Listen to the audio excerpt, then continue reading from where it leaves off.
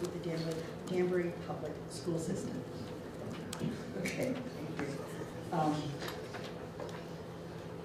Is there anybody? Oh, Kevin, I was sitting. In case I didn't call you? Just in case, yes.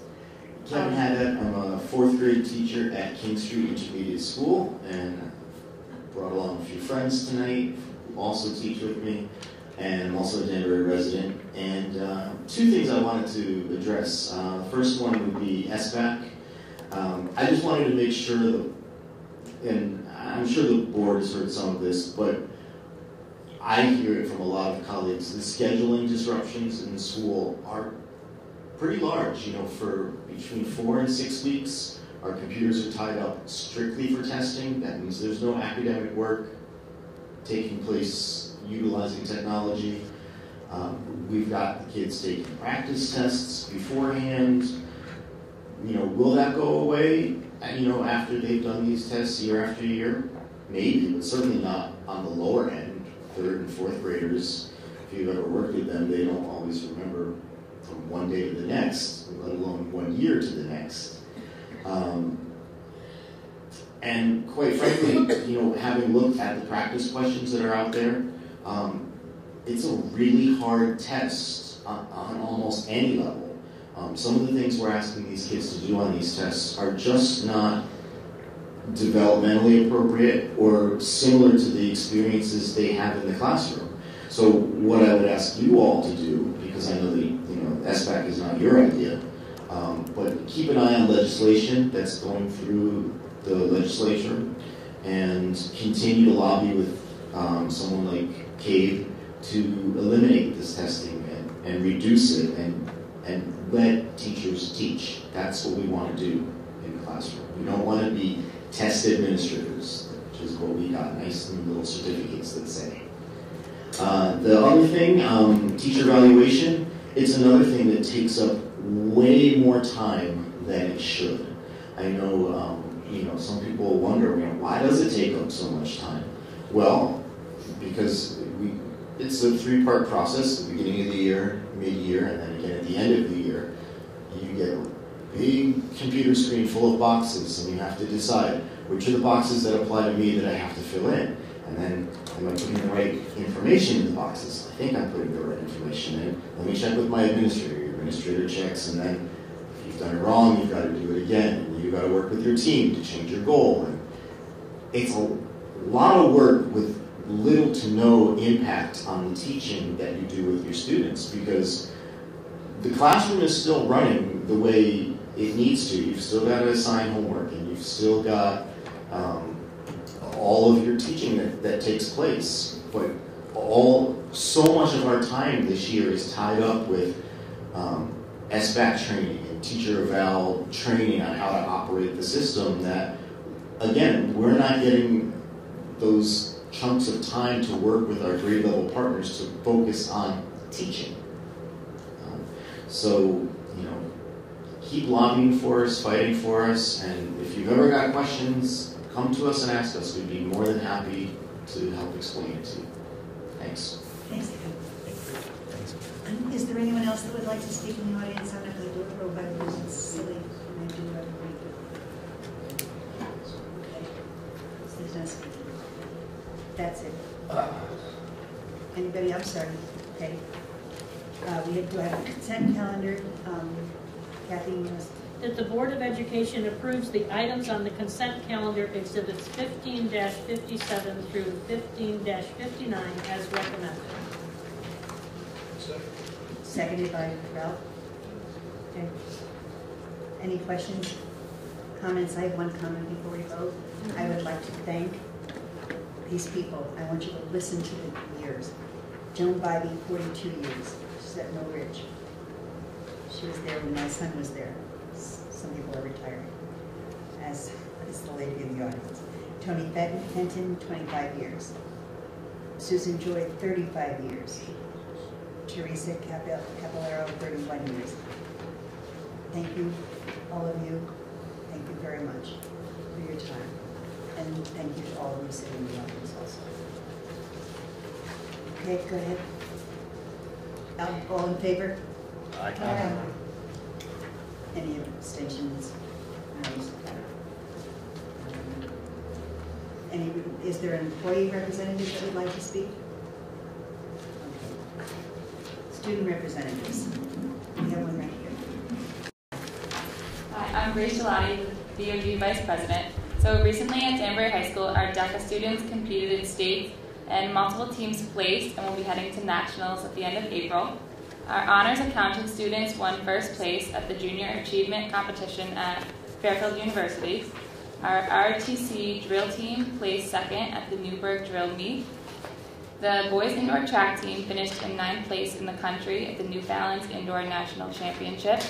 And for upcoming events on March 30th at 6:30 in the auditorium will be our freshman forum. And tomorrow is opening night of the Wiz, so all are encouraged to come. And it's Thursday, Friday, and Saturday night. Thank you very much. You want to talk a little bit about the freshman forum? You know what they're going to that is put on by the social work group, and it's regarding, I think it's a student substance abuse. It's right here on there. Is it there? Okay, Just right one here. of them. Let me just. So it's Monday, March 30th, in the auditorium, educating students and parents about the negative consequences of underage drinking and drug use. Thank you. It's in the record now. Thank you very much. That was very concise. Thank you. We have a Ready? we have any presentations. Mr. Donovan is in the audience. As you know, we're moving down to springboarding out on DECO, the early college program. Danbury Early College Opportunity is what it's known. You're interested to sign up now. Parents have had some presentations. We thought it'd be good for Dan to we have a little more closure on some of those areas that he would present tonight. No more presents? No, I didn't bring any presents this time. I apologize. These got moved. Thank you.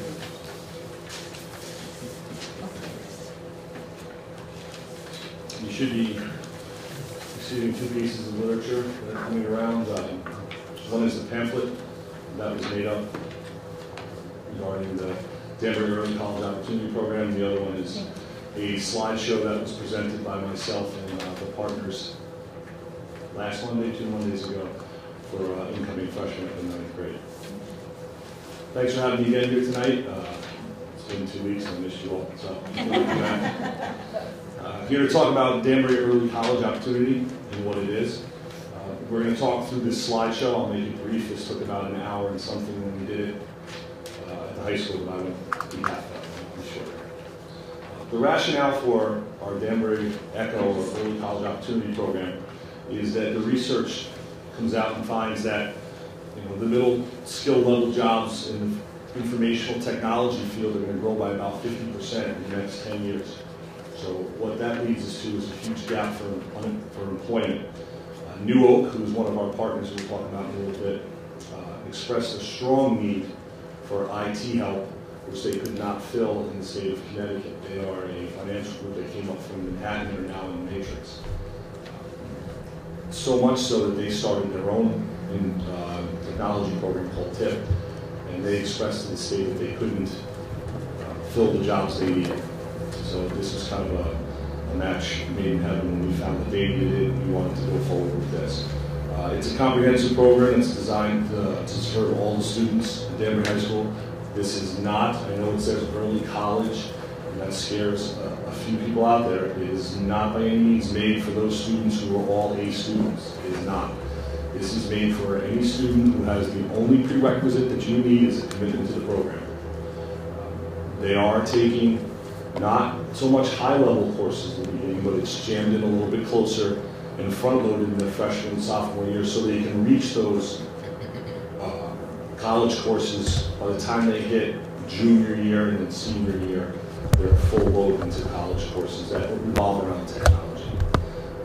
One of the biggest rationales for it, as we know in the state of Connecticut, there's a huge economic gap between people in this state, so it's the largest one in the United States. So ECHO's job is to increase the employability of all of our students, which in term will increase their earning potential. When we talk to our partners, New Oak, about giving students skills on informational technology, they talked about a starting job around $65,000, $70,000 a year. That's how much there's a need for this specific job. So that is something that intrigued us, that we can set up our students to go through this program.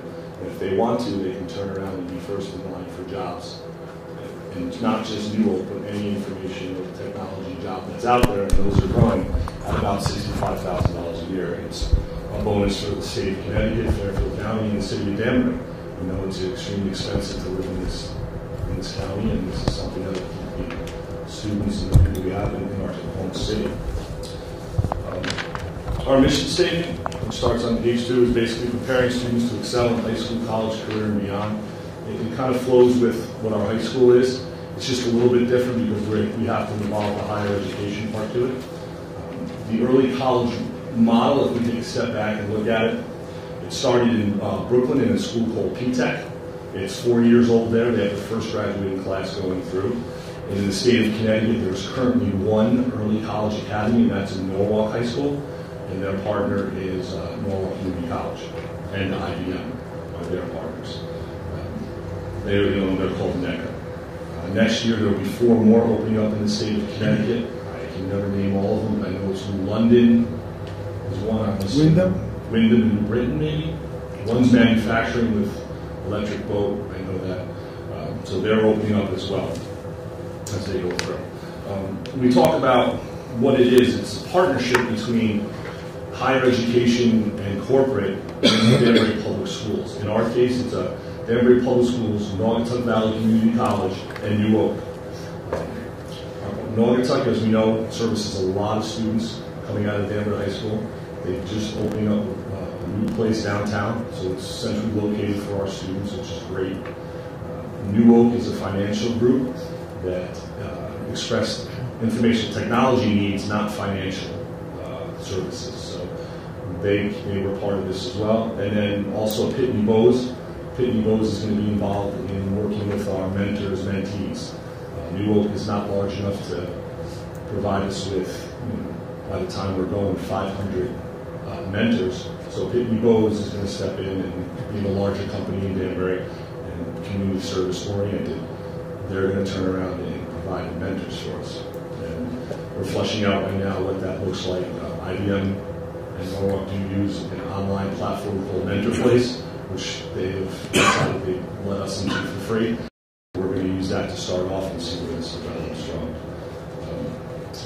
From those partners, including Danbury Public Schools, we developed a steering committee. And on that steering committee for Danbury High School, or Danbury Public Schools, is myself, Harry Ross Valley, Dr. Glass is on that, and Joe Martino are also on the steering committee, along with representatives from our other partners. Everyone is not equally represented, but it's just by their choice. They all have equal weight in voting. It has been going extremely well. We have meetings probably bi-weekly with a whole bunch of different subcommittees that meet probably every week. Although we have been starting and talking about this project for 9 months now, it started out with us, Naugatuck, and trying to work with the Health and Bioscience Academy at the high school. We could not find a corporate partner for that. And then we started out with Sodexo and Naugatuck, but the state really didn't want us to work on getting kids certificates. The state wants us to have students receive associate degrees. It is not a certificate-based program. They want associate degrees. So that's what we decided. And New Oak had contacted the state, and the state knew we were looking for a partner, so it was a good match all around for everybody. The program also has a program director. We have a letter of understanding that is different than a memo of understanding, one of the things that I learned through this process. And it is going to be a part-time person starting in year 1 and year 2. We're hoping to receive between 80 and max out at 100 students that are going to go through the first cohort of this. With that, we'll have a .4 director in charge of this program. For year 1, we understand the financial responsibility that the board has and could not hire a full-time, as they call it, assistant principal level position for 100 kids at this moment. So putting it in .4, .8, and 1.0 in 3 years by that time we'll have 500 to 600 students in the program. The director role will see all facets of the program, just kind of like I do with the freshman academy. Although at assistant principal level, there is some autonomy that this director will have to run their program as they see fit. It will require some different parts to it that don't fall under exactly like Danbury High School, including going off campus to take classes down in Naugatuck when they're in their possible 4th or 5th year. This is a program that students can finish in 4 years if they decide they want to give up time over the summer and load up their schedules. We foresee most students completing it in 5, and there will be some students who may have to take 6 years to complete this program. Our goal is to get the majority of them done in 5.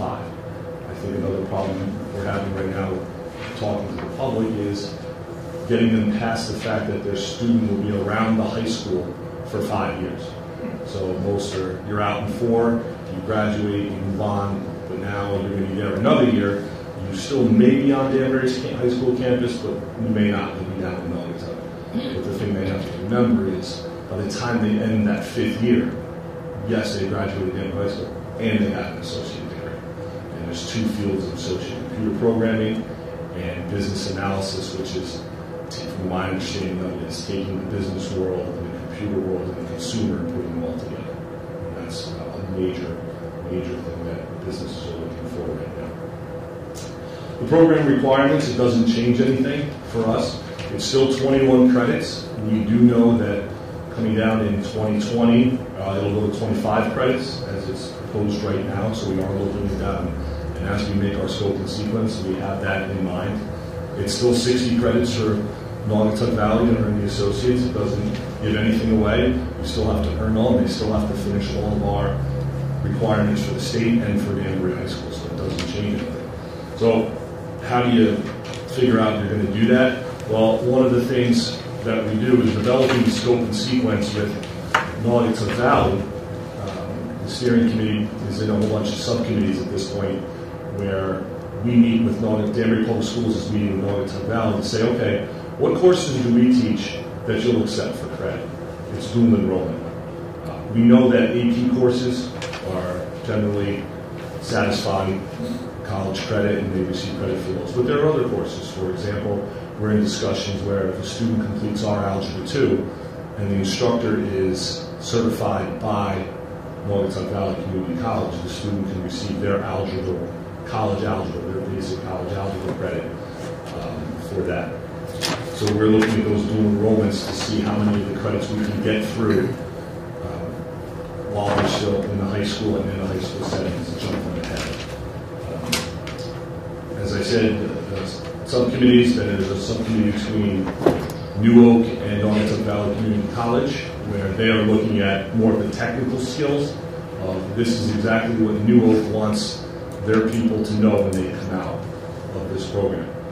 Now, one of the things that New Oak has been fabulous about is they are not designing this program so that every student files right into New Oak. They understand that they can't employ 100 kids a year coming out. So they're making this program, but they're trying to design it wrong. So when they come out, they're employable to anybody who has any IT needs whatsoever. They're going to teach them, as we've been explained, that 80% they need to know. And then when you get hired by a certain company, they usually teach you the last 20% that's specific to their company and what their needs are. So they've been very good with that in designing what they want to do. And Naugatuck has been very respectful and receptive to how they're going to change their program. And then we've been working with them on that part. The last subcommittee is a subcommittee between Danbury Public Schools and New Oak, where we have to develop new courses, one of which is called workplace learning, which everyone refers to as the soft skills, the speaking and listening skills, the team building skills. That's going to allow our students as as juniors or seniors, step into a workplace for an internship if they choose and be productive. And we're not talking about internships where they go in and they're following somebody around and job shopping. We're talking internships where they're expected to go in and be productive in what they do. So we are developing a course called Workplace Learning, in which students will practice these skills, whether it's team building or salesmanship or how to just shake someone's hand and look them in the eye when you enter a meeting. things that high school kids get throughout 4 years of Danbury High School, we have to condense it into 2. So that's one of our new courses that we have to do. Also in here is a copy of the 4-year scope and sequence that Norwalk uses. It didn't come out as well as I had hoped when I copied it, but the gray areas are the dual enrollment courses that the students get college credit for, and also Norwalk High School credit. So if it's an intro to computer class and it's taught by one of our teachers, they get intro to computers at Naugatuck Valley, and they also get computer credit for us to meet that requirement. That's an example. Mentorships, as I said before, are pretty much done by Pitney Bowes. They're charged to find it. New Oak, as our lead corporate partner, their job is to turn around and find more internships if needed, and more mentors if needed. That's their job as the corporate partner. But Pitney Bowes has stepped up, and we are in meetings with them, and we're talking exactly what the mentor looks like, how much time they're going to use. Is it all virtual? Is it face-to-face? Those have not been completely fleshed out yet. And I also included a sample schedule of what a freshman year would look like. So a freshman year, the big change is that they would take 2 Englishes. They would take English 2 periods a day, every day, for semester 1 to fulfill the time and pacing requirements for English 1. And the second semester, they would take 2 periods of English every day to complete English 2. As I said earlier, it's to get them through the writing skills that are needed to become more employable that we need when they get into their internships. The first discussion we had with them was math. If we had to accelerate math, and the corporate partner did not believe we needed to, because computers, we don't need to get up to calculus as fast as they expect they needed us to. They said that we didn't need those computers. And then they take the other ones, the math, biology classes.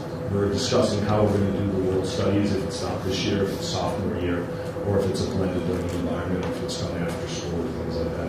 And then they have their 2 electives, whether it's PE, health, or language band, things like that. And then they have their workplace learning class. So we're very mindful that if we excluded students that said, no, you have to be in this program and nothing else, you can't be in the band, you can't play sports, you can't do anything like that, we wouldn't get enough kids.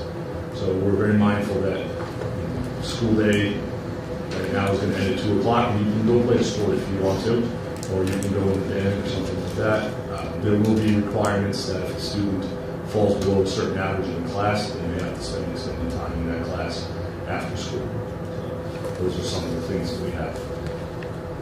The other component of it is a summer experience. For the incoming right now, which is the incoming 9th graders, we're looking at a 5-day experience to do some baseline assessments on them to meet their corporate partners and hopefully meet their mentors at that point. They'll get to know the team, we'll start working on those team building activities. We had the opportunity to go watch the NECA kids meet with the IBM mentors in Southbury, and it was a really great day to watch them interact. They had an engineering project where they had to build certain things out of just whatever they gave them in day. To watch them talk themselves through this problem and to see them work interactively with respect for each other was a great thing to see. The summer experience, we've been on a little bit of a fundraising tear by going to the different banks in Danbury, Savings Bank of Danbury, Union Savings, and requesting funds from them to see if they want to be part of this and back us. And as it appears right now, it looks like Savings Bank of Danbury is going to help us fund the summer experience, so that we can go forward with this. We did have an application. It's online. It was done by CREC. We don't control it. They control it. It's done in English and Spanish. We also created a website that is linked to the Danbury High School website, and the applications are also linked to the Danbury Public Schools website. The brochure that you have that I was giving you that we made is also translated into Spanish and Portuguese that we have for them that we gave out the other night. And the other stuff is just our contact information. We did set up a Danbury Echo email that we can go into if anybody has questions, and gave phone numbers, which are actually it's my phone number.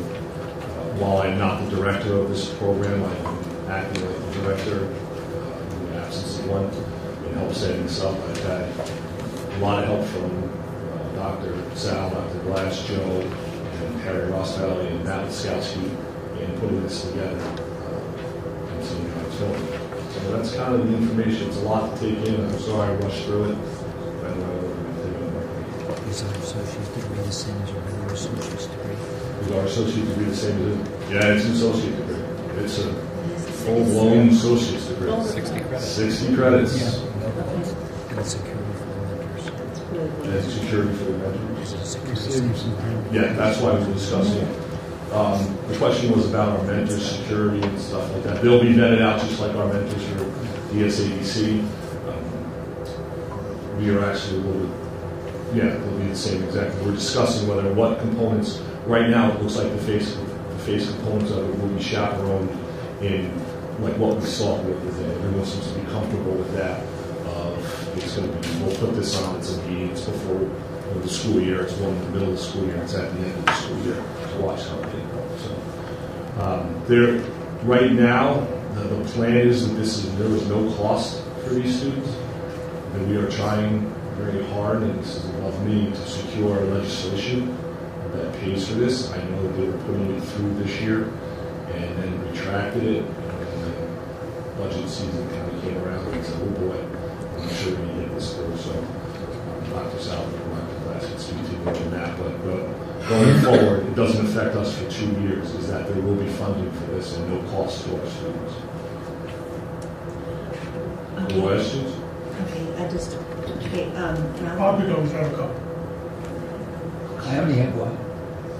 I'd like to know cost, stuff, student loans are really a pain. microphone. The question is, they have to make up their minds, right, coming into the 9th grade to get into this program. Yes. They cannot join it after this. I just, I don't know if there's any possibility of being more flexible, just thinking of the maturity of 9th grade students and the way, people change their majors, even coming out of, after 4 years of high school, sometimes they help make 3 or 4 changes when they go to a normal college program.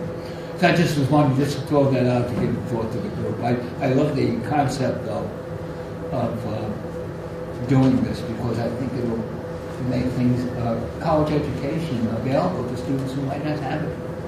Which is the number one goal for this. As for changing their majors, it is based in technology at this point, but by no means does it mean a student that wants to go to college has to come out with an associate degree and go to work. We met with the students down in Brooklyn, and out of the 4 that we talked to, 3 of them were going on to pursue. One of them had nothing to do with technology. He was going to go get a marketing degree. But he turned around and said the associate's degree, number 1, helps him afford college, and 2, gave him a background in technology that most people in the marketing degree won't have. So it was very vested. And they got rid of all their programs. Okay, Ann Rose? 2 questions. The first one, the other program that's been in existence for 4 years, the first class is graduating. Do they have any students who started the program and then maybe in 10th grade opted out, or just said this is really not what I was thinking it was or didn't want?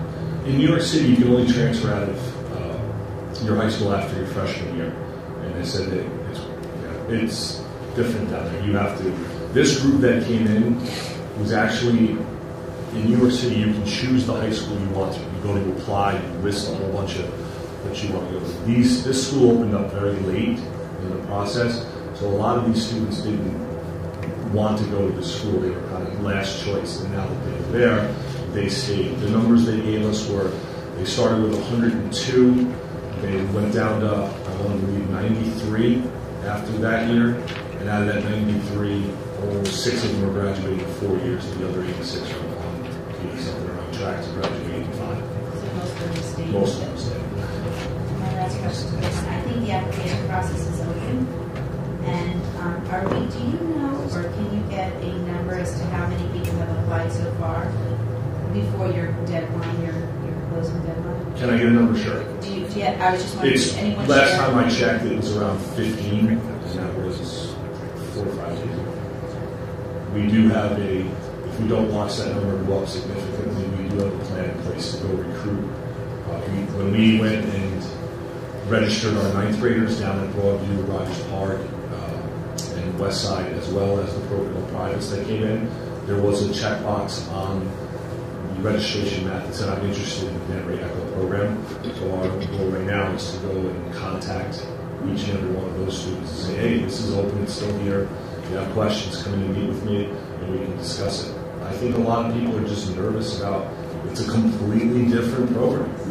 It's nothing that's happened around here in Connecticut. It's only one of the school that's doing it. They're showing some great success in it. But it's just, people are backing off because they're not sure about it. Ralph? Yeah, I was at the presentation that you guys did. My son is going into high school, and I said to him, first, you mentioned it, I said, yeah, you know, it's program probably 5 years. I'm not going to high school for 5 years. Yeah, he said, no way. But it was a good presentation. I think there was a lot of information, and I didn't really see the turnout that I thought I would see. I mean, would you say we did about 50 people? A little bit more, but yeah. I mean, but there was some good questions. It was a good presentation. A couple questions. So after 4 years, you graduate. I mean, you say graduate high school. You walk the field in 4 years, or you wait till you're 5th and walk with both? That hasn't been determined yet. If you want to walk after 4 years, you can walk after 4. If you met the high school requirements, you technically graduated from Danbury High School. But I'm saying, but will they meet the requirements in those 4 years to graduate? For high school? Yeah. Yes, they'll meet those in probably 3. Okay. So, an average student, you're thinking is going to do it in 5? 5. Ralph, our preference would be that if they're not in line with the dual graduate, like the 4 students in Brooklyn, that after 4 years they would graduate. And then I have an agreement with the president of Naugatuck. Youngsters can take courses on the college campus. When we started this whole thing, our idea was to have students exposed to the college campus earlier than their, post-secondary years. So we want to work this in here. Also, we have a space problem. Let's not forget. So our conversation has been around. Those are the kids that have met dual. They're both taught. They get a dual degree. And those that need a 5th year, the intent is to graduate them. They can take courses, but they're still part of the DECO program, only on that campus. They won't, that 5th year, they're not going to be taking English or anything like that. But they're finishing up the college credits that they didn't get done. Here, remarketing this. Teenagers are 5 years in high school, that's not happening. So we need to get that marketing thing off the table.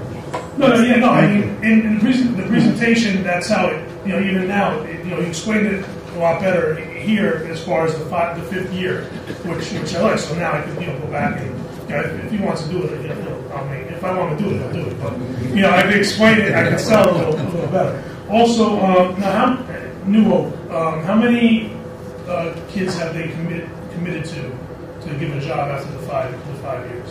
They haven't. You haven't talked about. No, but their job not only is to, put kids first in line. Their job is to find corporate partners and say, hey, listen, I'm sending you a quality candidate, and if I had a job, I would hire this person who come in, and maybe not all of them will. In the 5 years when they're out of here, some companies are going to have a tough time wrapping their head around hiring a 19-year-old to do an IT job, but that's New Oak's job.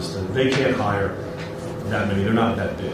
Well, at least up here. They are. They're in Manhattan still, and they're in other places. But their job is to find those companies that say, listen, I'm giving you someone pretty good right now. You got to train them just a little to get them where you want them, but this person's solid, and that's what they're going on. So how versatile is the, it's an IT associates. I mean, 5 years is a long time from now. Who knows what's going to be going on in 5 years? I mean, is there any wiggle room in there to, you think, possibly convert to maybe something a little different? When you get to that kind of 5th year, and there's some classes they might be able to take instead of something else, or it's too far out to really.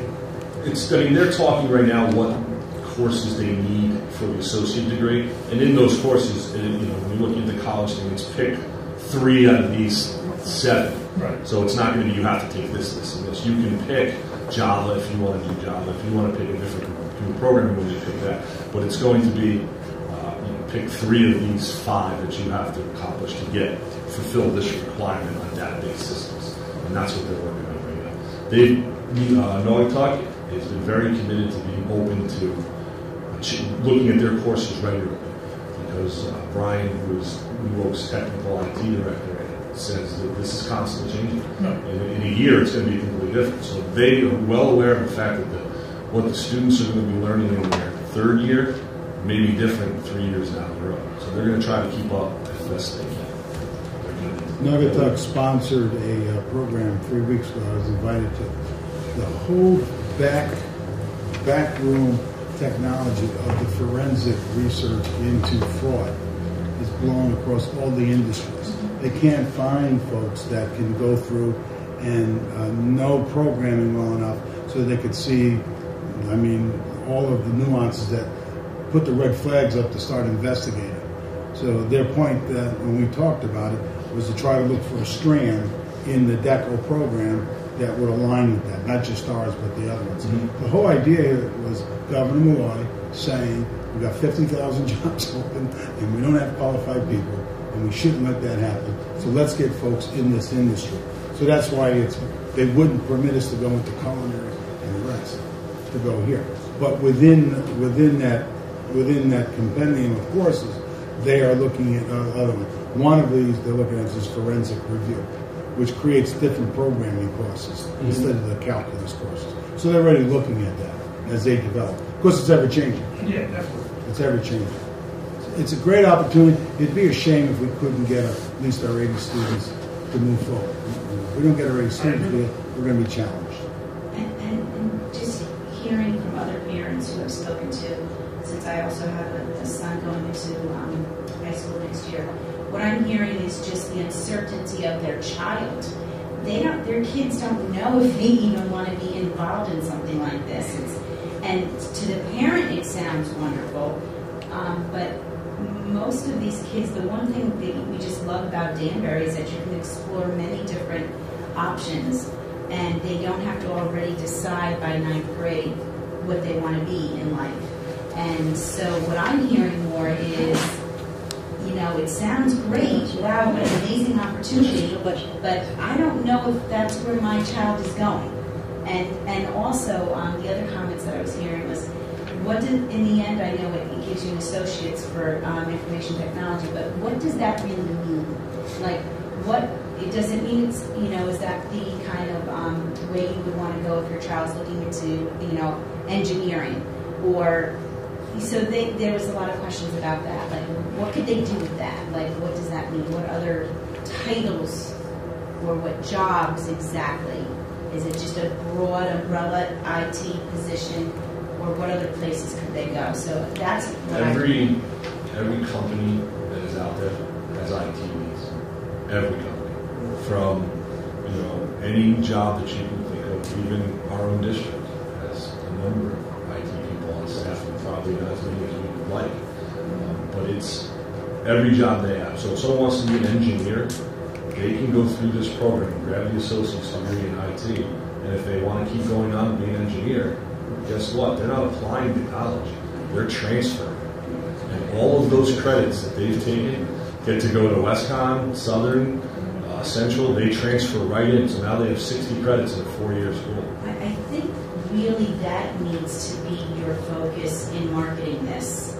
Honestly, Nobody agree with that. No. I didn't know. I'm sorry, but based on the people that went to the presentation and what I'm hearing, I don't think they're clear on that. So I think that would be the marketing piece that I would. So maybe we need a career pathway. Yeah, I'll go back to the steering committee and we'll figure out how we're going That'd to be helpful. get it out there that we wanted to stay away from certain words like free. There is no cost at this point, but if we don't get legislative help, Naugatuck can't pick up the tab, and neither can Denver Public Schools.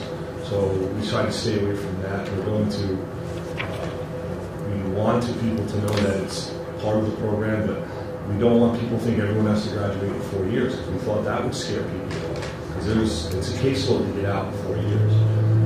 We thought wrapping our head around the 5-year part, letting people understand it's okay. They'll be out of Denver High School, but they'll be down at Naugatuck taking the classes was the most important thing that we could try to say. And we'll go back and relook at it. I think creating that career pathway with the options in there would be helpful. Yeah, there's no question it's based on the European model. We're focusing early instead of widening, and so it is. And we've all educationally have gotten that pressure. If you look at the post-secondary, post-college work now, where people are getting masters, 30% of the graduates are getting masters, and about 10% are getting a certificate. What we read was it's inverse now.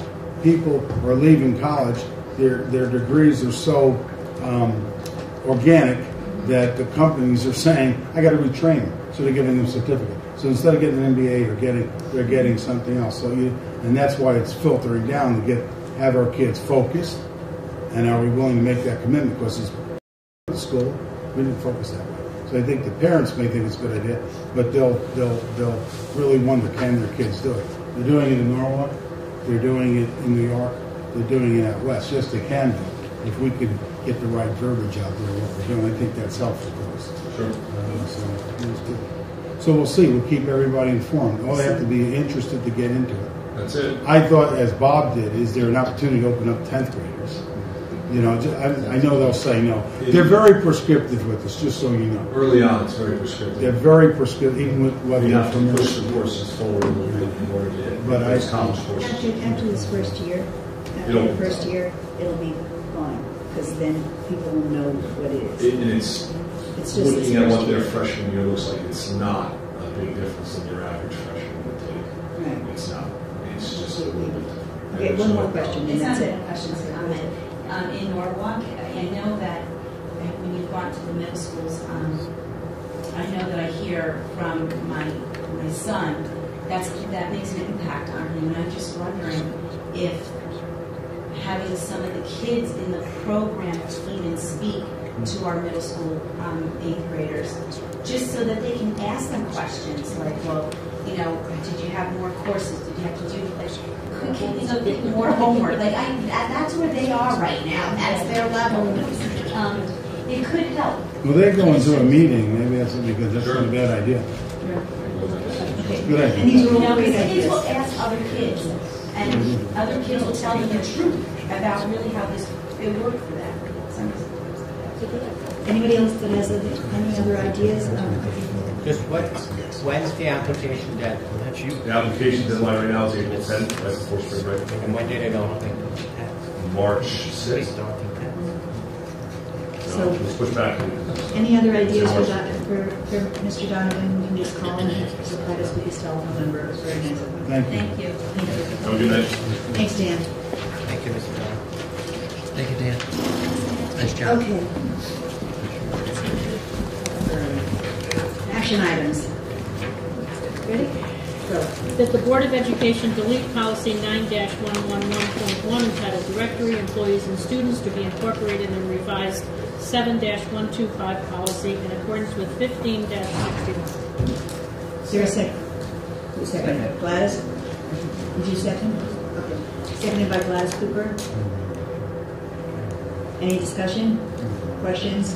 Seeing none, I'll try your minds. All in favor? Aye. Abstentions? No. Okay, thank you. Moving on. That the Board of Education replace policy 7-125 and regulations entitled Student Records with the revised Student Records policy 7-125 in accordance with 15-62. Second. Seconded by Mr. Caversack. Any questions or discussion? Seeing none, all in favor? Aye. Abstentions? Noes? Okay, thank you. That the Board of Education accept the February 2015 operating results analysis of the general fund in accordance with 15-63. Second. Seconded by Mr. Ferguson. Any discussion or questions? Mr. Hawley. Joe, if I could ask, Object Code 201, health insurance. We're ahead of the game? We're okay. Okay. No, actually, we're monitoring claims closely. Actually, as of this morning, we did have some interesting activity in some of our drug claims. There is a lot of, I'll call them designer drugs out there for treating a lot of different conditions that exist for cancer, and we do have some increased usage in those, which is good. People are getting better, but obviously concerned with some of the cost. But right now, we're on projection on that. We're monitoring, as I said, we did have another kind of slowly coming down off that. Yeah, so far so good. We look okay, but claims are different as we move into the April and May. Any other questions? Seeing none, all in favor? Abstentions? No. Okay, decaf? That the Board of Education accept the February 2015 operating results analysis of grants and projects in accordance with 15-64. Seconded? Second. Okay. Mr. Ferguson. Any questions? Discussion? Seeing none, all in favor? Aye. All right. Okay, Dr. Pasquale. Just to mention, there was a forum in town sponsored by the NAACP, the Color of Justice. We had Gary, myself, actually Police Chief Baker was there. We probably, I don't know if any board members were there. Okay, I don't think so. It was up at the church on the way to the high school on the left-hand side. We talked about institutional racism. And they reviewed the data across the state with suspensions, expulsions, and we talked about, we had the whole thing in Ferguson and all that going on in terms of sensitivity towards different cultures. And I thought the presentation was really balanced. It was, in fact, we want to watch it on TV. And it's a video that was made for TV where it talked about the racism and talked about different races coming together, dealing with institutional rules and regs for fairness towards and equity for students. So we're going to show it with our administrators. We walked away that night with a commitment to have a subcommittee and keep looking at it. They looked at the data here in Danbury, particularly, and we were quite happy with it. The groups there were quite happy. There was an acknowledgement there that in Danbury there seems to be, I hate to use the word tolerance, I really hate to use that word, but the mixing of, I call it the kaleidoscope effect. People work together very nicely, and that's very appreciated by all of the constituents that were there.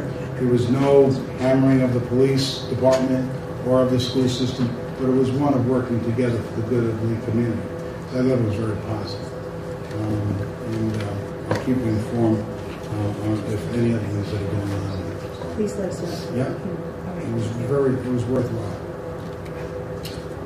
We have a discussion. We want to talk a little bit about the ECS information. Sure. Yes, Chair. Go, Chair, go. From time to time, you hear us talk about ECS, excess cost, terms we go through, and I kind of wanted to break it down as best we could on what's inside, and we say things like excess cost or ECS.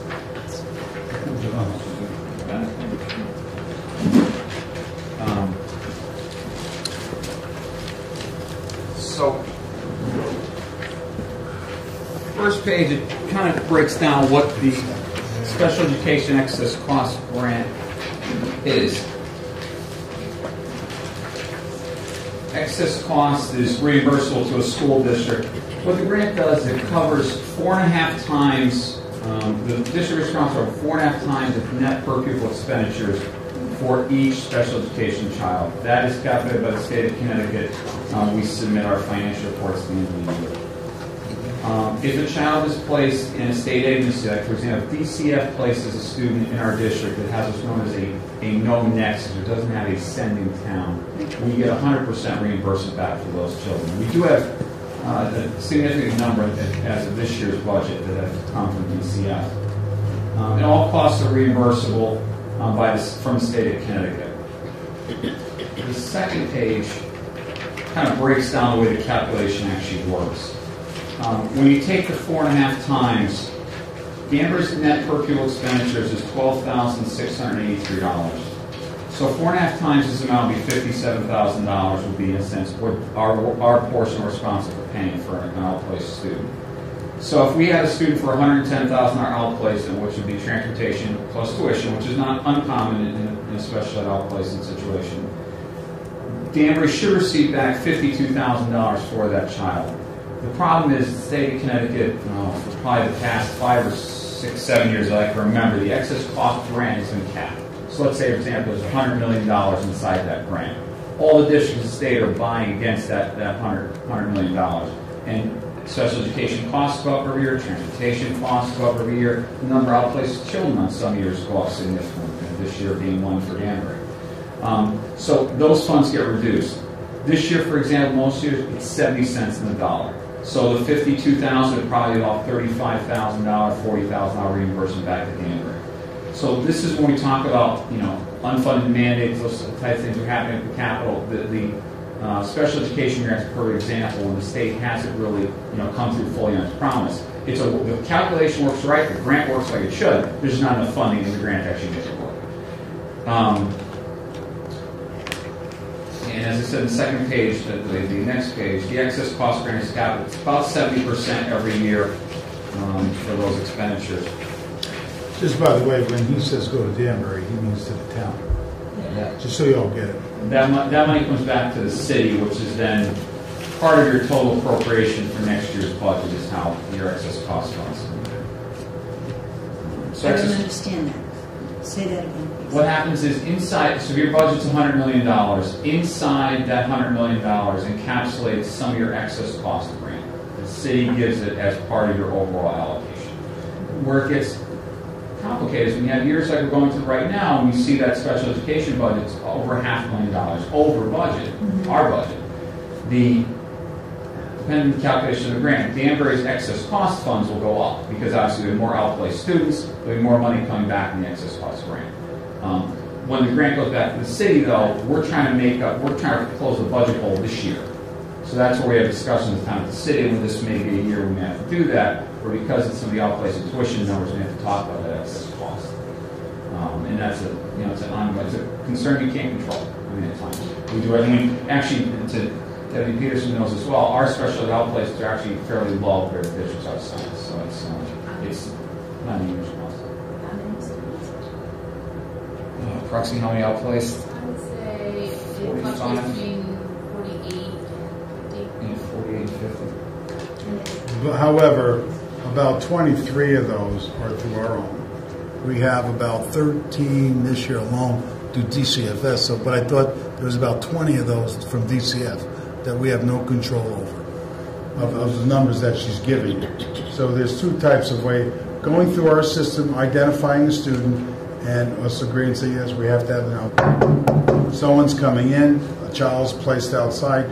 We have no say in that PPT at all in our own programming. We're forced into those settings. So of the numbers that she's giving you, there's two sets. Our kids, in essence, and those placed by DCF. So there's some differences. And we have 1,300 identified students in the district.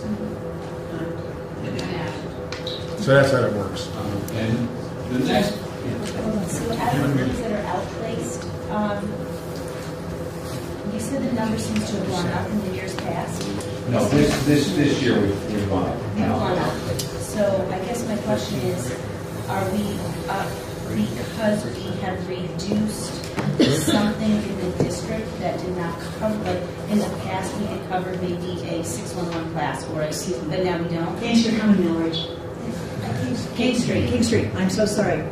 No, is it because we cut something? No. Okay. I mean, our numbers have increased. And when Joe says that our outplacements have increased, I mean, he's really talking about anywhere from 3 to 5 outplacements. But those outplacements are very expensive. Yes. So that right there could be $500,000. But it's not because we have cut a program that No. we could have offered them here, but now we cut. No, it's not because of that. In fact, I think it's good timing. We are actually instituting a program next year to hedge out that kind of placement. So we'll be doing it, hiring a teacher. But it takes a year to have a program to have folks that are out of the district to come back. They have to have a program to visit. But we'll have some of our own students in it next year with the hope to bring some back. So that we have those going as well. But out of the numbers that Joe will talk about, some we don't have control. But I just want to make the point that reimbursement does not come to Danbury schools categorically. It comes It goes to the cities. I mean, maybe the wrong time for the question. So, an outpatient, on average, an outpatient is outplacement is about $110,000. on average? You could have some in the 50s, I mean, 50 plus. 75. Versus what about in-house, to Dr. Sale's point, as far as kind of, again, instituting those programs, so they come here and stay here in Danbury, what would be the average cost there? Teacher and an aide. Teacher and an aide. So that's exactly what we're doing. So it's one tuition, tuition and a half. Okay. It's fiscally responsible and better for our kids to stay with their own kids. Correct. But that's what we've been doing. We have these programs. The middle school next year, that's where we're putting one over at Rogers Park. We have space. Some of these programs need their own entrance ways. These are not just come in the front door, guys. Correct. No, sure. So we have the facilities. We'll have that for the exact reason that you're thinking. And we're able to serve multiple kids in those settings. So I mean, we have really good in-district programs. I have to say, well, Pembroke and Great Plain. I mean, they really go a long way. And just, I guess I could add, so as total numbers, has that, the 1,300 is all students, as far as all children within our district, and how is that number versus previous years? Where does that stand in terms of, say, percentage? I mean, we're clearly well over 10. Well, the based on national average is 1,300. about 11.5%, 12%. Okay. But we are up. I think there's a lot of nuances that are going on. You heard some today: pressure and anxiety, and curriculum, and where you can get help for your kids. Right. I mean, there's a process we're going through, along with our SRBI, where it's a mainstream program. The kids are being referred, but the overall numbers are up a little bit, but not that much. They're up. They're up a little bit, and like Sal said, DCF plays a large role in our numbers and the fluctuation of that. I mean, we get new students every week coming and going through DCF. One-on-one tutor, as an example, cost even $1,000 or so. Again, if you outplace that child, you're $60,000, $70,000. So I mean, we're still part. It's not because we're underservicing the children if they're getting what they should for their education, but it's economical for us. Our tutoring is up to about $3.5 million. That is. Versus putting kids out, you could get, we were about $2 million about 3 years ago. You don't have these programs in house, then what happens? You wind up placing out. I mean, so it's a lot of money. Yeah, the DCS students when that we have no control is because they come and we have no control with the DCS play students because they already have PPDs already given to them, or Well, I mean, most of them are already identified. So when so they're you have to placed- go with the plan they Of course, have. yes. Is my understanding. So Yes. really, there's not much leeway. So No, and DCF this year they have a lot of new initiatives also, and some new people in power, and so they are requesting a lot more evaluations for students that they're placing as well. And that's everywhere. That's not just Danbury. No, it's not. No, Brookfield's seen significant outplacement, movement and outplacements. We're definitely not. We know we're not alone. Ralph, do you want to say something? No? The next page is actually right from the state of Connecticut's website. They do the calculation to show what basically when I said that term capped and uncapped. The items you see listed here are actually, if public transportation and non-public, for example, were uncapped, Danbury would receive, as you see to the right, basically about another $1.2 million. Special ed, if you go to the bottom where you see grant type 1, grant type 2, that is your excess cost. So Danbury, in a sense, because the excess cost grant is capped, there was $134,000 we did not receive from the state in excess cost. Most significant, obviously, is on the top line with transportation. But again, the transportation grant was capped, I think about 2005, they capped that grant. So that's an example of what we lost in that given year. Now, obviously, next year's numbers are probably higher with additional outputs. Okay, and when you said that, when you explained that, I asked for this report, just so everybody knows, because I've been listening about ECS for 100 years, and Can't hear you. I'll speak up. Is that better? Thank you very much. I just said I had asked Joe to do this report because I've been listening about ECS for 100 years, and I understand it, but I don't understand it, and I can't be the only one of the 11 of us that feels that way. And you all talk in EduSpeak, is that what it's called? Yeah, I tried to non-edu-speak this, but it was kind of hard not to. It's really hard. Yeah, there was really no good way to. So anybody that doesn't understand what a new policy is if you don't understand what the word is or what they're saying, just say, I don't understand that. Because they don't even realize they're doing, God bless them. Okay. So if you have questions, just ask them. Because I found out what this is all about. So continue. The next page is the actual ECS formula, which is very complicated. This isn't really from the state's website. This is really just a reference only. I'm not going to go into it in great detail. What you need to know about ECS, the grant has a wonderful calculation it goes through. It calculates poverty, need, wealth of the communities. The problem with the ECS formula is back in 2008, the state froze the formula in place. So Danbury's net base ECS to the city is $21 million using 2008's formula. They never allowed the formula to recalculate. So what that means is, as you know, Danbury's population has gotten poorer and more needy. We've gotten no credit for any of that poverty and our increased ELL numbers because the formula is not allowed to actually run. Because there's also other districts that become, their demographics are changing, they've gotten wealthier or they've had different shifts in their populations. So that's really what it talks about in the grant. And in the next page, the actual formula, which again, I really just put this in there for reference only. It's a complicated equation the state does every year.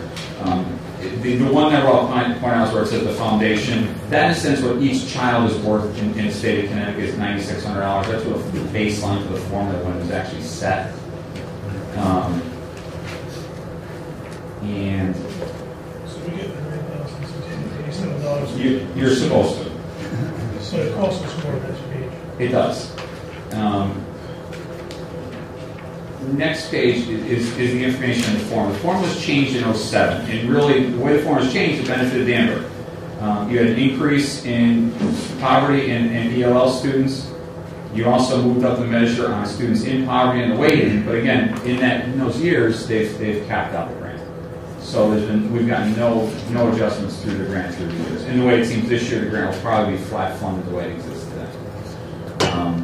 So there's not a lot of change in ECS. As you know, the ECS grant now is split because we have our alliance funding. So that, in a sense, was the governor's way to give additional funding to the urban school districts through the ECS funding. So there's two grants that come to Danbury. One is $24 million, which is a true ECS to the city, and 6.6 million comes straight to the board of ed. So there's two sections to that grant.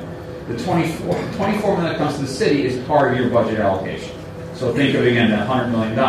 The city is actually putting up net to 24 million. Mm-hmm. So that's $76 million is what the actual city taxpayers.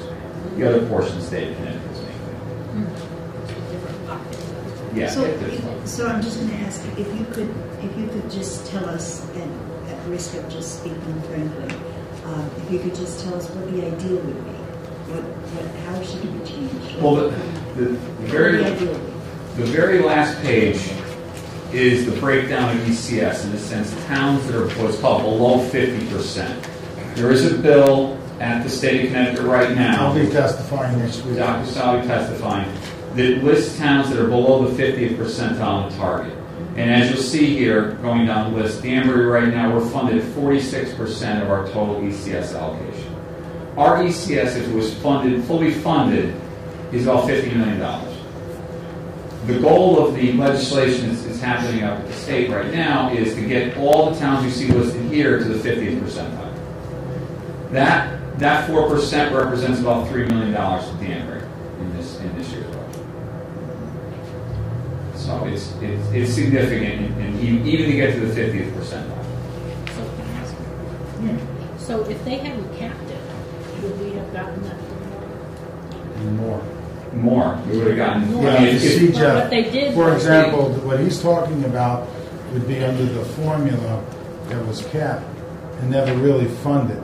But if you remember CJEF, if you did the peak back at 12 years, we were like $60 million in the rear that we would have collected.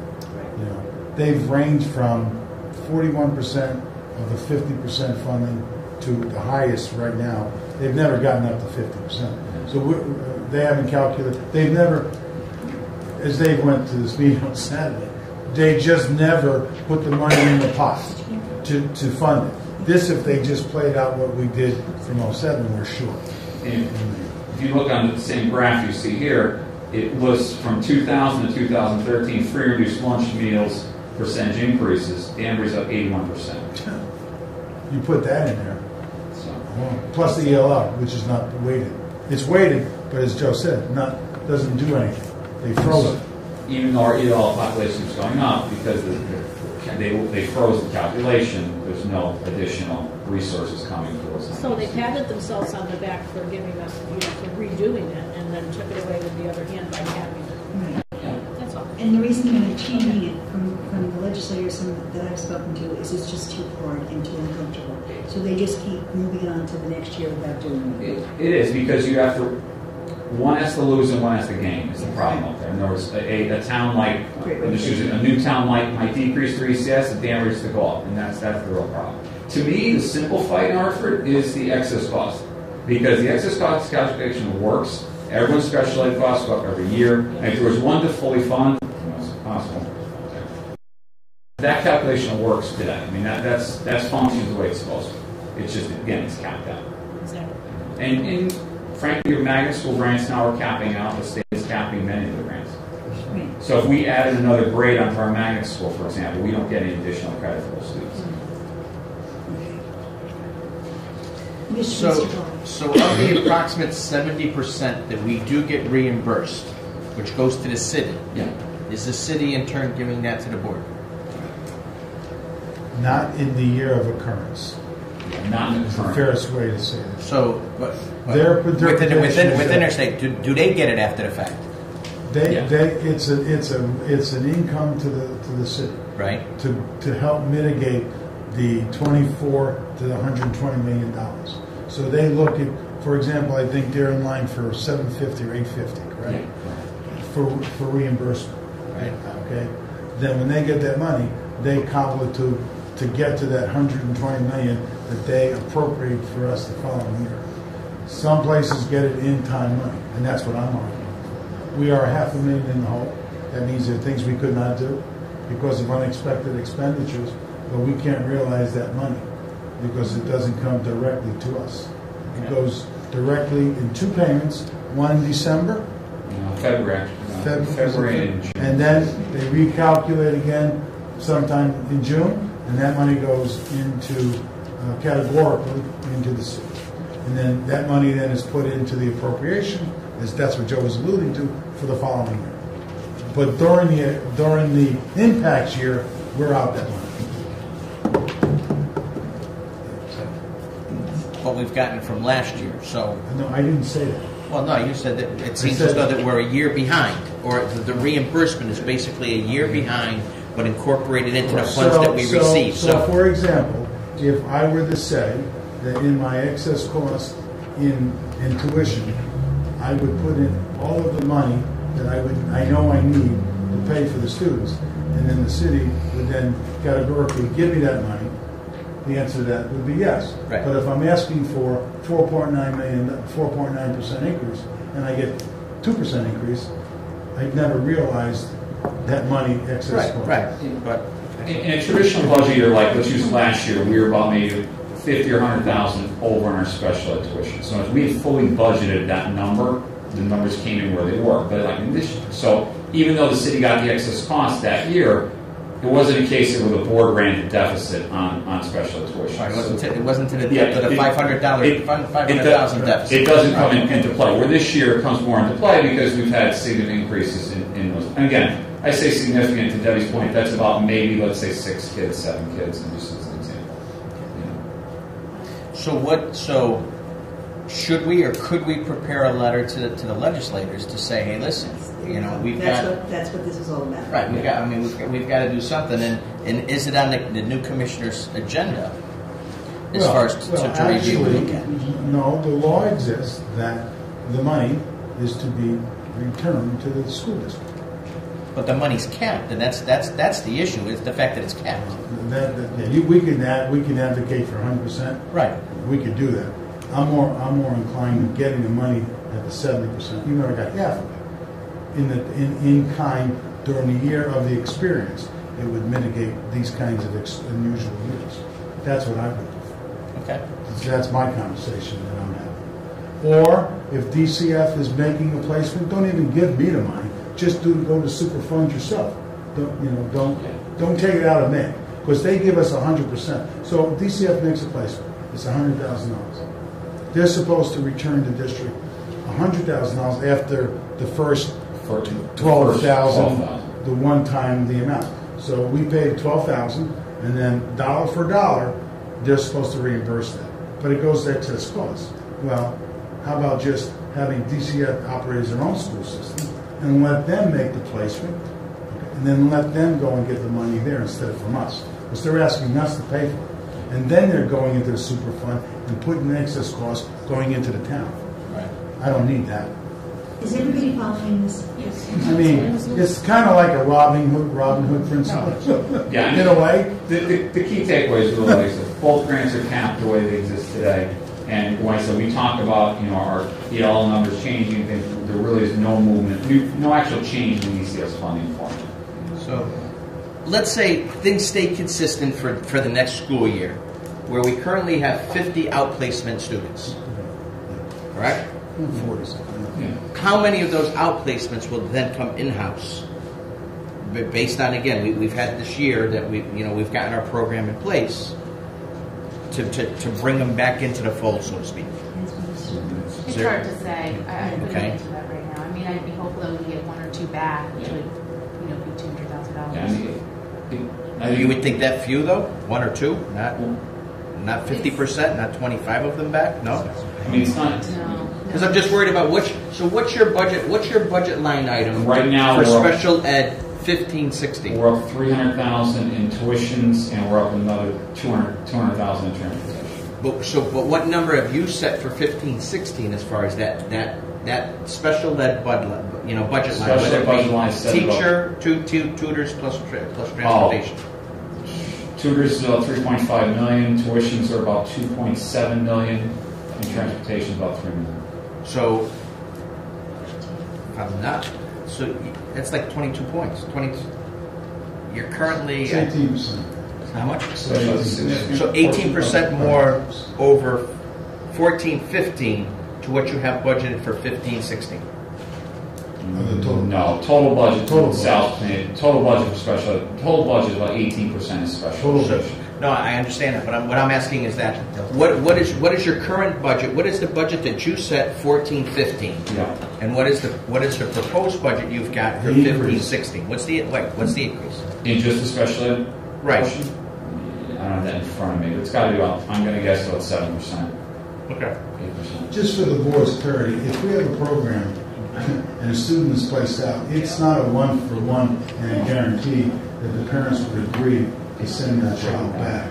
So it's just, but if we have a good program going and we place students that are here instead of out, in time we'll bring more students back. Just so it's not a one-for-one. I mean, just technical error. We can't just pull a kid back because we said so. I mean, Right, and what we're trying to do with the new program is model it to the programs that are the outplacements. We visited them, and those are the programs that the parents have been asking for the most recently. So we're trying to model it after that. So when a parent does ask for an outplacement, we'll have everything that the outplacement has. So it'll be a harder, it'll be a more difficult fight for the parent, where we can go to a settlement agreement in that instance because we do have what they're asking for. Whereas now the programs that the parents are asking for, we don't have those types of programs in district. So, we're in a very difficult position. Typically, we have to say yes.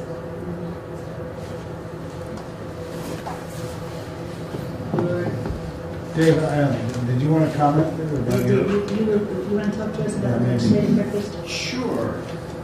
Nothing I love more on a Saturday morning than plowing out 6 inches of snow and going to rub elbows with it. I'm sorry, I didn't come. I apologize. Yeah, a lot of.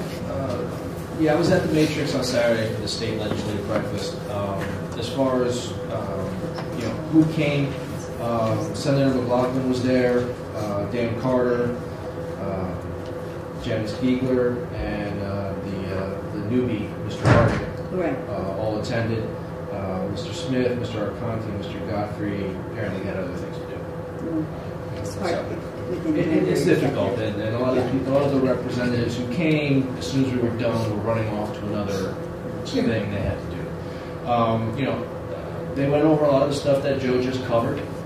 Some of the things that I found most interesting, just to add a little color to what Joe was talking about, when the state talks about ECS funding, apparently for fiscal year 2014, the target ECS aid number was $2.67 billion.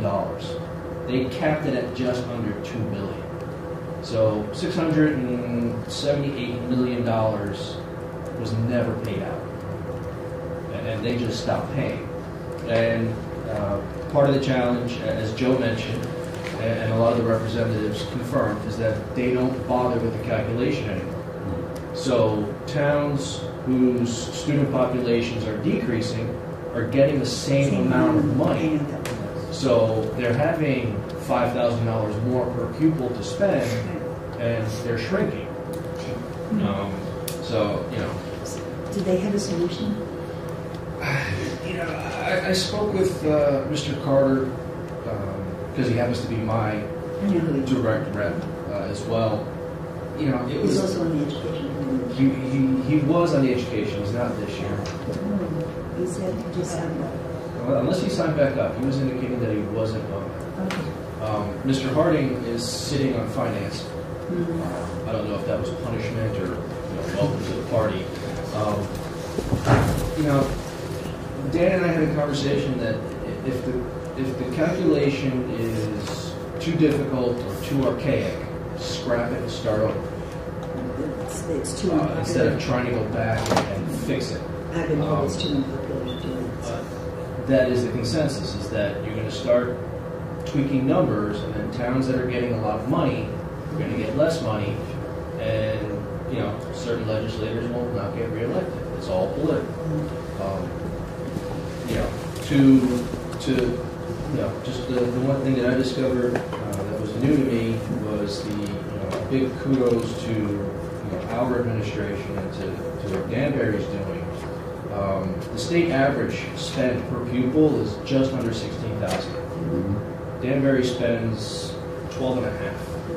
We rank 160 out of 164 in spend per pupil.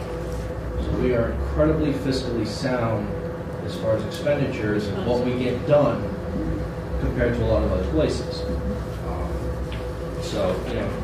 We talked about the special ed funding and some of the excess cost stuff, the alliance grants. There was some conversation on the 2015-2016 budget proposal by the governor, what's being maintained, and the recommended reductions. And the list of recommended reductions, I need a magnifying glass to read the stuff, because there's a lot of stuff on here. If anybody wants, I have a copy of the presentation. But for 2015-16, the ECS funding is to be maintained at the current level, so there'll be no change there. They're extending caps on certain statutory formula grants, adult ed, public school transportation. They're cutting funding for extended school building hours, other school components, priority school district grants. And then there's a whole litany of stuff that's either going to be, that's proposed to either be eliminate funding or lower the priority for funding. And all the reps admit it, it's just ugly and hard for right now for spending. I'm sorry, but it's like we said, it's too, and that's one of the things that, I'm sorry, and that's one of the things that I just want to talk about for just 1 second, and then we can go on to the next thing. Because I'm going to give everybody here the email, I'll send you everybody's personal home address, all of our representatives and senators in this area. We need to write them letters. We need to keep doing it. We don't need one letter that comes out from central office with us signing it. We need to write them ourselves in our own words. We would get bullets from Joe and Sal and everybody else so that we stay on task. but we all need to write them because I've been told by people that lobby professionally, this is how it's done. This is how it's done, okay? All right, so does everybody understand how important it is? I mean, thanks, Joe. Thanks for the explanation. Go ahead. Just to close, Rich, increase for special ed next year 1.3 million. That includes salaries and everything, all in for special ed. 1.3 increase, which is about 10%. The special ed budget alone, it's a 6% increase. But again, that includes the teacher raises. A lot of those there's contractual obligations that we normally have to pay. So that's That's okay. In fact, I think that should go around to everybody. Did everybody get a copy of James? Yeah, it was, overall, it was pretty well attended, about 30 parents and teachers there. And I'm sorry, I again apologize. The snow and my painting and falling was a judgment call on my part. I live the closest, so I just, slid down the hill. I'm sorry, it's not like it was the vertical. All right, and Richard was afraid of snow too. He said, He's afraid of that. I think He's afraid of everything. All right, okay, stop. All right. Next. Anybody else have anything to say about this? Thank you for going. Joe, thank you. Any other questions for Joe? Can we move on then? Scott, go ahead. Just a quick note before we talk about the district assessment project. When Mr. Donovan did his presentation, he thanked many people. The person that was left out of that thank you was Dan Donovan. He's done a wonderful job in leading this effort. I'll be brief on this. Try to give you the mountain peaks. Our district assessment protocol format that we use is diagnostic prescriptive. It's a medical model. We diagnose, and then we come up with an instructional prescription based on the findings of our diagnosis.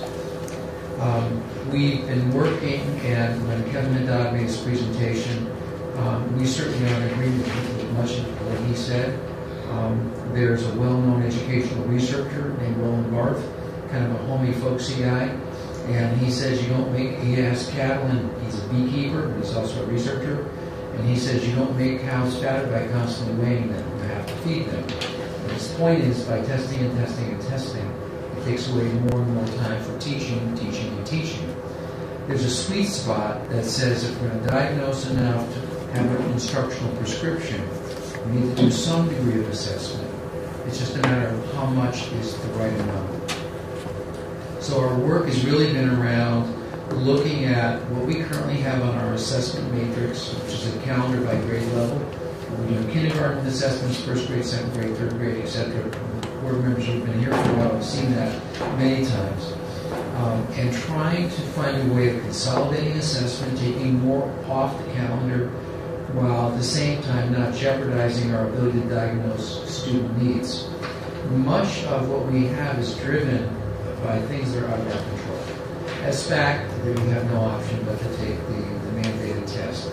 We're doing a practice test this year to test out the technology environment, to get kids used to the testing questions. As you heard Kevin mention, this is a very, very rigorous test. District after district after district has informed parents expect overall test scores to plummet.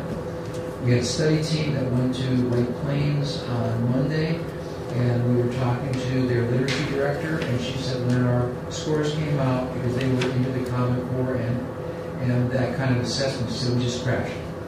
But it's a new baseline, and then from there you start to spiral yourself back up. We have benchmark assessments that we're required to do because we have teacher evaluation that is twofold. One, it's a growth model, helping us all get better as educators, but the other part of this is an accountability model. So we have to demonstrate to the state that we are meeting the letter of the law in terms of holding everybody under the rank of superintendent accountable to the teacher evaluation plan that was submitted. And the pieces that talk about benchmark assessments and 45% assigned to student outcomes, non-negotiable. That's in legislation. So part of our assessment protocol then is based upon state law that we must do the following in order to meet that letter of the law. We use our assessment protocols as well for program evaluation. Years and years ago, there was what was known as blind teaching or blind leadership. We do it because we think it's a good thing to do. Is it working? We're really not sure. I think it's a good thing to do. It's kind of intuitive, not good enough anymore. So when we do something, we couple it to a progress monitoring protocol, and that lets us know in real time, are we making a difference in the lives of children? Are our teachers becoming better practitioners? Are our administrators becoming better leaders? That process is really critical to us. It's our in-course guidance system. And so at the end, we look at our program and say, we've evaluated what's working, what's not. Do we put more resources into it? Do we have enough resources, just means more time? Or are we actually getting no efficacy whatsoever, no real return on our investment? Is it time to jettison this and move to a different research-informed, assessment-informed approach? We use our assessments to inform our professional development. It's a growth model, as I mentioned. So there's nothing wrong with Bill Glass saying, I'm not as good as I can be. I need to look at myself in an effective manner. If I work on my craft today, I should be a better practitioner tomorrow. So in order to grow professionally, what do we have to do as a district to put real-time growth-promoting opportunities in front of our professional educational staff and help all of us to grow and then measure that degree of growth that really make a difference? We use it for our curriculum development efforts. Is our curriculum sensitive enough to what's being measured? You've heard us talk about coherence, and I'm sure you saw that in the handout. We're very big on the concept of coherence, vertical and horizontal alignment. That little chart next to the snow person, being gender correct. With the blue circles, everything is aligned from the board's goals, superintendent's goals, cabinet's goals, administrators' goals, teachers' goals, etc., etc., etc. We never want to test a child on something they haven't been taught, and we never want to make sure. We want to make sure that our curriculum is really aligned to what is being tested. So we write our curriculum, we teach our curriculum, we test our curriculum. And that curriculum alignment process, as it's known, Alan Blackburn is the researcher that created that written top testing. That helps us with our assessment protocols to see if what we're writing and what we're teaching is actually sensitive to what's being tested. We also use it for our strategic planning. The board's coherence plan is grounded. You've seen it over and over again in those three big wheels: student expectations, staff expectations, district expectations. So we use it as part of our strategic planning, which we call our coherence plan. And lastly, although many of our assessments are mandated, there is a need that we have to make sure that we know where kids are in real time. What we're really struggling with right now, we brought Jonathan Constant from Education Connections to help facilitate this, is what can we pull off our assessment calendar? What can we replace and maybe take one off and put one back on, but the one we put back on is shorter, more targeted, faster, maybe digital in nature, so we get we get assessment results again in real time. And the final thing with this is the governor, this is on his radar, which means it's on the commissioner's radar, or the commissioner to be, the State Board of Ed's radar, it's on our radar. We're not finding anybody that's in disagreement with trying to do less assessment and more instruction. The real challenge, the problem of practice, as we say, is knowing what to pull off. And if you have to put something back on, putting something back on that's leaner and cleaner than what we're pulling off. And so we have another full-day retreat coming up in April with Jonathan that is designed to help us get slimmer with our assessment, at the same time not giving up any of the rich data sources that we're receiving. That, in a nutshell, is going to be the elevated version of our assessment planning. Dr. Glass, I never saw a schedule. That's because I'm relatively new to the So you never saw the testing schedule? Yes. So is that, could you get me a copy possibly? What I can do, I'll be happy to email the board every member of the latest assessment. Sure. Right, and would that include like end of unit tests also? the regular testing that a classroom teacher does? We have. It's a great question. We have the regular assessment calendar that has the formal stop and do this, and then we have curriculum embedded assessments. And the end of unit will be a curriculum embedded assessment. It will not show that because it might be an end of a unit. So I have a 4-week unit that I'm teaching, and I'll have a little assessment in there. What we're trying to do with our assessment is move it to the idea of performance tasks. So as a student is actually doing the assessment, they're actually demonstrating their knowledge. And it's a way of deepening their learning. So we don't have a separate calendar for that because it would be massive because it's our curriculum itself. What we could do, though, is we could put together an information briefing that would explain our end-of-unit assessments, those ongoing formative assessments that won't show up on the assessment calendar. Sure. Anyone else? Go ahead. Dr. Les, can you tell me right now, like let's say in an elementary setting, how many benchmark assessments are the kids given? Well, the typical benchmark assessment is given in conjunction with the teacher evaluation plan. Mm-hmm. There are 3, one in the fall as an incoming screener, one in mid-year to determine mid-year progress, and one at the end of the year to determine overall growth. We don't have benchmarks per se, for example, reading at the elementary level. When you look at our content areas, our teacher evaluation protocols, that's where we would have those benchmarks. What's happened at the elementary level, since we've been incorporating in a cyclical manner the Common Core state standards, this year it's really grades 1 and 2 in math. And so kindergarten, for the most part, kindergarten and 3rd, 4th, and 5th grade teachers have taken the other coherence plan goal, argumentative writing, or prep for argumentative writing, as their area of their student learning objective and their indicators of academic growth and development. I'm listening to Mrs. Albertson. Don't speak edge-babble to the board. It simply is, where do I want my kids to grow? It's either in problem solving, one of the board's 2 big issues, or argumentative writing based on evidence. And how am I going to know that they're growing? So the way we've done at the secondary level is we give an incoming screener, where are you now? A mid-year checkpoint, and an end-of-the-year checkpoint. What we've done historically at the elementary level with reading has been a developmental reading assessment. It's not necessarily benchmarked the same way because it's when you give it in September, it's where do I expect that youngster to be? Let's say they're at a level 2. In January, where do I expect that youngster to be? A level 2 because it's been raised, and at the end of the year, a level 2. The weakness for the teacher evaluation plan is that we have to demonstrate that teachers are growing. This would look like a teacher flatline and made no growth whatsoever. Okay. Thank you. Just to end it, if the point wasn't made, we are really critically looking at the assessments. There's 3 areas that it's to serve. The state's having a requirement. That affects your $6.6 million. Okay, so we all understand that. And there's the need for teachers to have information to help them with the SRBI process. That has been a big issue in schools.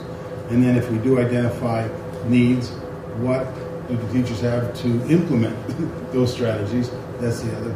And the third thing I think Bill mentioned, but that's really a salient point, we are looking at, and the state waiver, when we're having conversations around what Kevin talked about, if moved away from a traditional legacy test, what would replace it? There are 2 states that receive Title I funding that were permitted to look at the embedded work, which is project-based kind of work, which is more relevant to teachers, less sit and wait, but it's just-in-time kind of work. If those states are successful, Connecticut may have the opportunity, with enough advocacy, that's what Kevin's saying, to maybe move down a line like that. So that's where we're going. The good news is, one of the good things that's happening for the secondary, because the kids are tested so much as well, the new SAT been reformatted. That could meet and will know this spring the 11th grade test. So the kids would take the SATs and would not have to take the SBAC. And then that would go to their college, which really makes the motivation for them to take. So So they're at least doing it at the secondary. We're focusing in on the work K-8 because of that. So we're working around the assessment. Jonathan Cox, who's doing the coherence plan, has been facilitating. We did get a grant to pay for his time from the state. Our goal is to give the teachers what they need, give the state what they need, and gain more instructional time for teachers. And it sounds simple, but I tell you, there's a lot of people kind of entrenched in some of this stuff, and we really got to have we got to create a tipping point for the learning. So Just add one more point to what Sal said. It will help really, I think it will help the board get a grassroots understanding. We frequently talk about a driver's education course, and there are two assessments that they give. There's the book learning assessment, paper and pencil, you go and you take your test. And then there's the performance-based assessment. So when we talk about performance-based assessments, when they say, get behind the wheel and let's go for a drive. And if you ask yourself the question, would I rather have a driver that did well in the test book, or would I rather have a driver that really knows how to drive a car? That's what we're talking about. Real time, giving kids a performance task, and let's see how well you do this. That is much more meaningful to us. They're shorter, they're briefer, they're really instructional in nature. A teacher can coach in with kids, and it gets us away from stop everything you're doing, and let's go take a paper and pencil and online assessment. That's the big push that we're trying to make. Alrighty. Thank you very much, Bill. Anybody else have any questions for Dr. Lasky before? Alrighty, seeing none. Moving ahead to the draft. Am I going to vote? Yeah. No? Okay, go ahead. First of all, I want to thank the committee for coming out tonight, and the other members that came out today. It was short notice. Richard, I don't think you have this, and I don't think David has it. Tonight we just discussed the education specifications that we have to approve for the city to go forward with the plans for Danbury High School addition. What we discussed. Okay, we're looking for a vote? Well, the specifications were discussed at the high school with the principal, with the superintendent. They're all happy with it. Mr. Martino. Yeah. We'll get it to work on it. Yes, the 26 classrooms, same as we talked about. The only key change in this is we define the auto shop and its location and what's happening with that. The Black Box Theater is also there, as including the music and choral rooms. 26 classrooms, a roof replacement. The committee's reviewed it. Dr. Sal, Mr. Procaccio. And the study for ACE. And the study for ACE, which was talked about at the council meeting on Monday. So the way this works, it's just on information for you. At the next meeting, it needs your approval in the minutes, and we'll need the minutes as soon as possible. And the city then will move forward. The commission's already approved for bonding, provided the board approves the specs to move forward. There's a referendum scheduled for June 2nd. The second Tuesday in June. I think it's the 9th or something. Whatever it is. And if that happens, then 18 months after that, if it passes, we could be occupying a new building. That's the In what year? Fall year of 2017. Yeah. 18, 12, 18. 2018? 2018? Okay. All right, so you want to take a consensus? Or do you just want... No, it's on for information. Yeah. We'll Well, vote on it at the next meeting, just if you have And that any gives them enough questions, space, right? Yeah, give a they call to can't do Joe. anything unless you do officially. All righty. Thanks. The rest is on for information. All righty. I would like to do my report, please. I have a lot of thanks. I already spoke to you about writing the letters. I'll get you the information to whom they are, and Joe will give us, and Sal will give us brief things to say. Don't copy it, just rewrite it in your own words, all right? Yeah, I charge you if you steal my stuff. Yeah, okay. Plagiarism. Copyright. Yeah. Just give me 5 Always looking copies. for a buck, aren't you? All righty, and that's that. Now I want to thank Michael, Phyllis, and Ralph, you want to tell us before I thank everybody, how was your tour?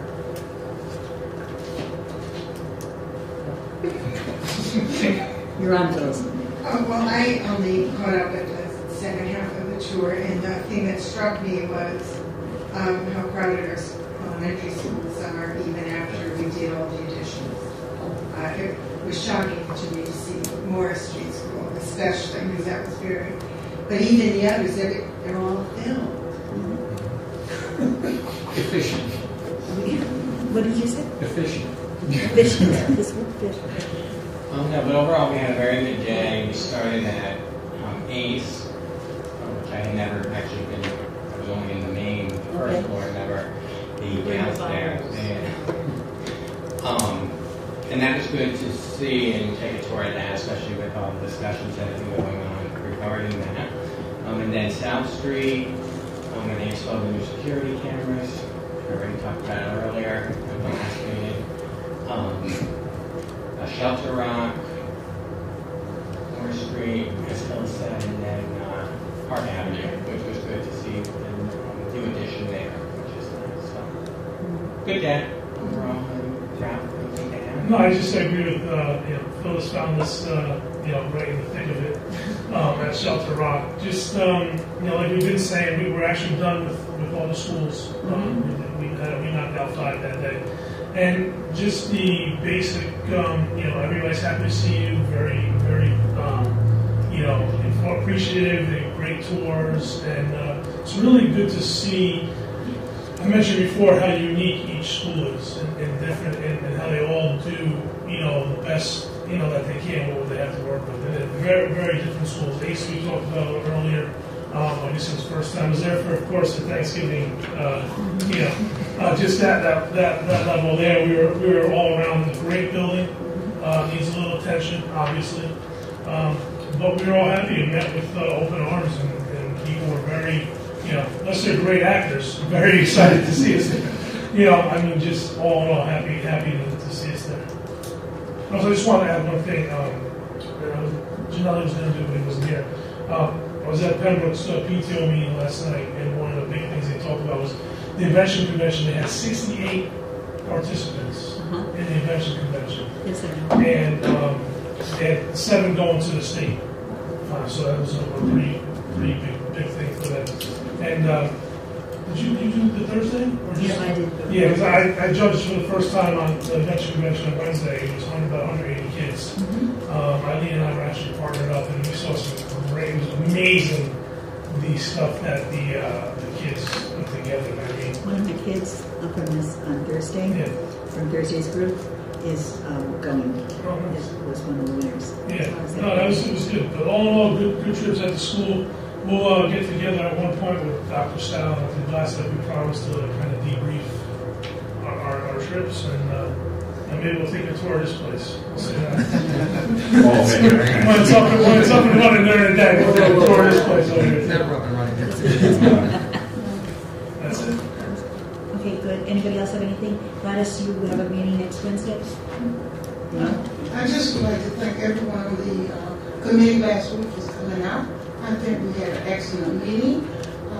And our next scheduled meeting is April 8th at 6 o'clock.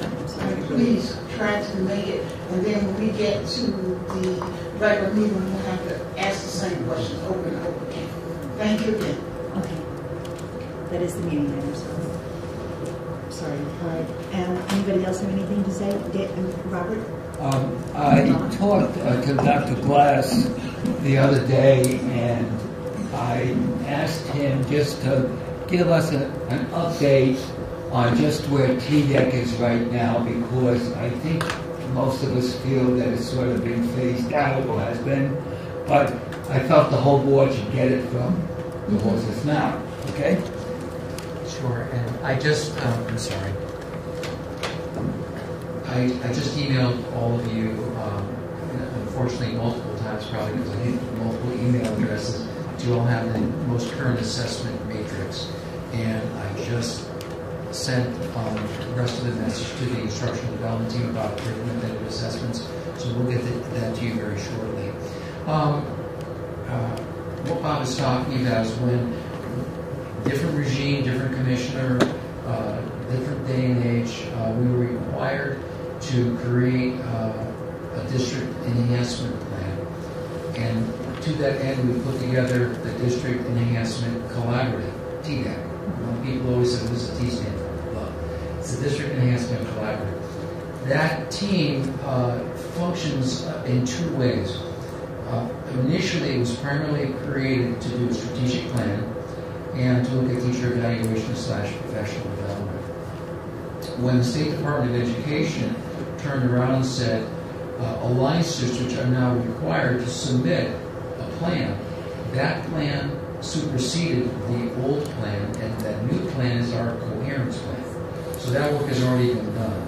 The second thing that the state did through a different piece of legislation was to create a teacher evaluation requirement.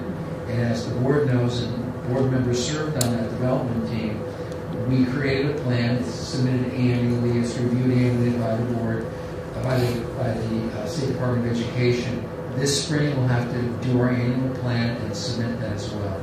So I think to Mr. Tabersak's point, TDEC in many ways, not all, but in many ways, is kind of a moot point now because there's no longer that driving requirement from the State Department of Education. Those needs are met via alternative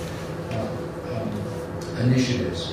The one piece, though, that is critical and why we do need to keep TDEC in one fashion or another is that an additional piece of legislation went into effect that said each Board of Education shall have a curriculum subcommittee of the board. Just as each Board of Education will have, each Board of Education must submit a teacher evaluation plan.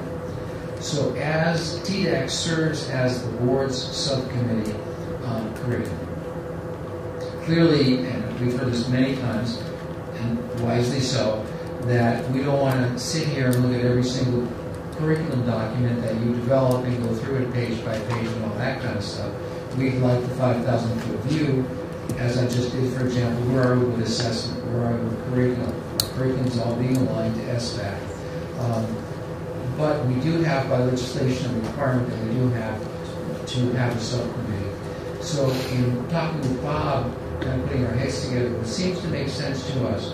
Where we used to meet every month, and sometimes there were subcommittees. You heard Dan talking about the steering committee and offline committees we every week. There's no need for that anymore with the district enhancement collaborative because that's in the past. It's defunct now.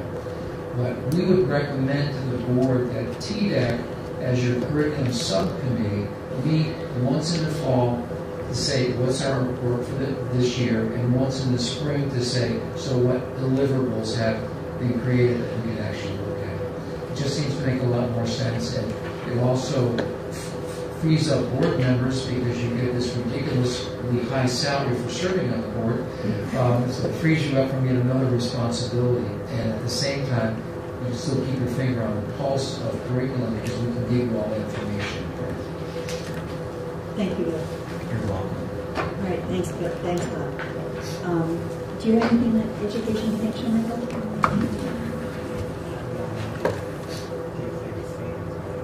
Or your deeds? I'm sorry. Who's doing education connection? Mr. Gerald. Oh, Mr. Gerald. He's doing it.